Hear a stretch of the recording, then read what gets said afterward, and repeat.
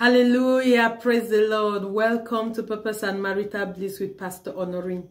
Today I have an urgent prophetic word for someone. God says there is about to be a shaking, but he says the assurance is you are not going to sink with it.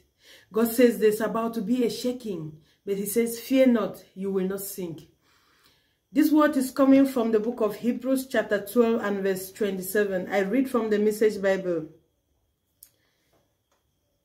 It says, the phrase one last shaking means a thorough house cleaning, getting rid of all the historical and religious junk so that the unshakable essentials stand clear and uncluttered.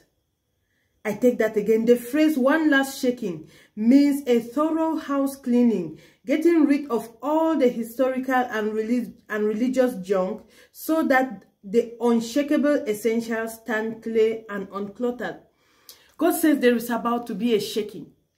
Someone, you just started your walk with God, or you have been walking with God for some time. God says there's about to be a shaking. This shaking is not meant to kill you.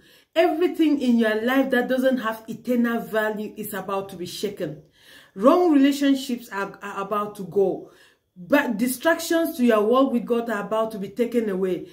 Issues with your character, issues with you are about to be pruned. God says, but fear not, you are not going to die. Because when he starts doing this, you are going to feel like all hell is breaking loose and you don't know what to do. And you are going to start asking, what is wrong with you? Are you under attack? The devil is after you. God says, fear not.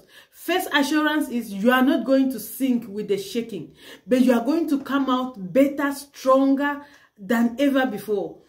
God says you are going to come out with core values. He's going to get rid of the bad relationships that you've had this far. People who have been a negative influence to your life. For some reason, they are going to start leaving you. Know that this is a sign that God has started doing what he promised. Know that that is a sign. But when they start leaving you, God is bringing you other people into your life. He's bringing destiny helpers. People who will help you be a better Christian. Connecting you to people who will help you fulfill purpose. Connecting you to people who will help you better in your walk with Christ. And then he is making you better. Every negative attitude that you've had, everything that you felt like was a weakness, God is starting to deal with it one after the other, one after the other, one after the other. And the problem with weaknesses is that they become a comfort zone. You become comfortable with them. But when they start dealing with it, that's when you feel uncomfortable.